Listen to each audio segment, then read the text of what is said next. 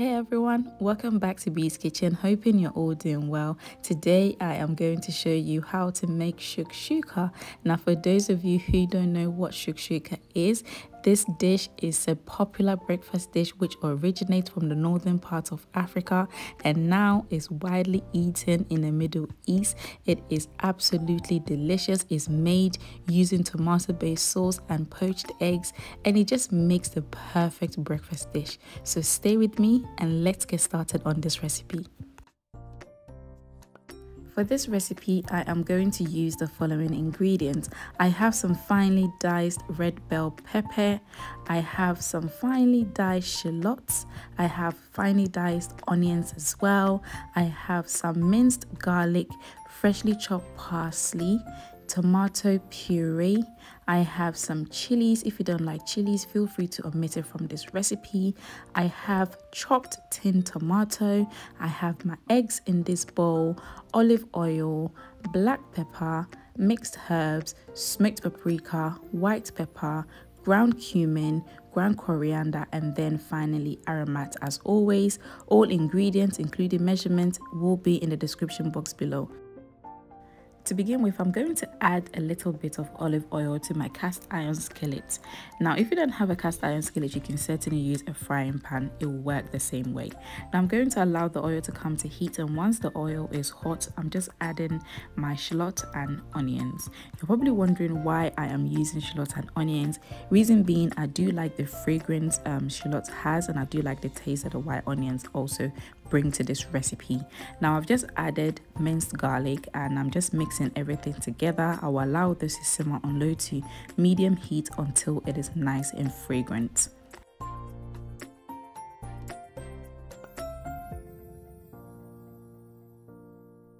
I'm now going to add my chilies and I will just continue to mix everything together on low to medium heat for about 1 minute.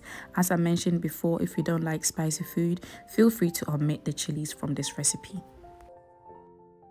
I'm now going to add my red diced bell pepper and I'll saute this for about 2 to 3 minutes.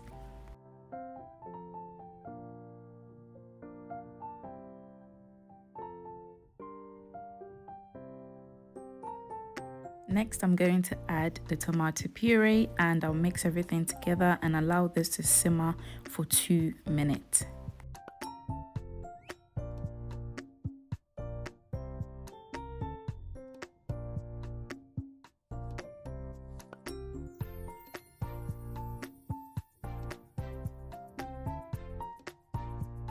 I'm now going to add my chopped tin tomatoes and I'll mix everything together. Next, I will add my seasonings.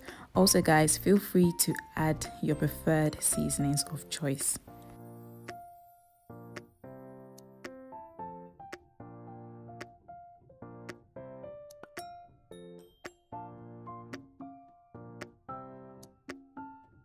And if you have not subscribed to this channel, kindly click on that subscribe button, click that notification bell so you will be the first person to be notified once I post a new recipe on this channel.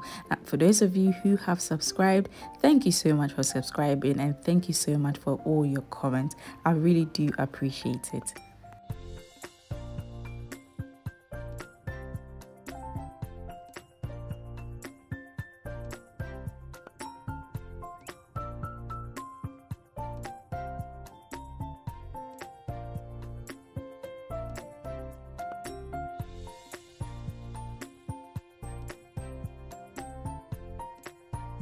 Once I've added all my seasonings, I'm just going to mix everything together well. I'll allow this to simmer on low to medium heat for 5 to 10 minutes until the sauce thickens.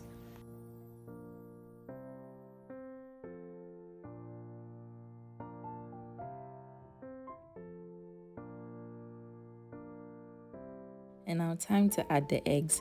Before I do that, I'm just creating little space, or should I say little holes, and I'll gently drop the eggs in and I'll do the same thing for the rest of the eggs.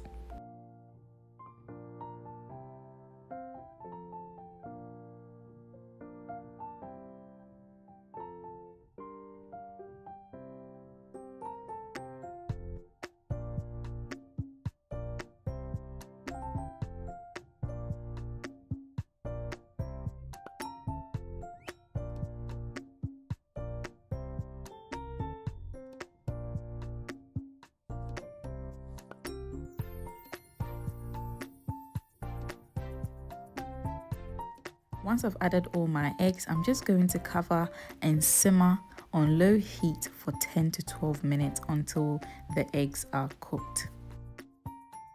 And also guys, shakshuka pairs very well with some toasted bread, and I currently have mine in the toaster ready to go.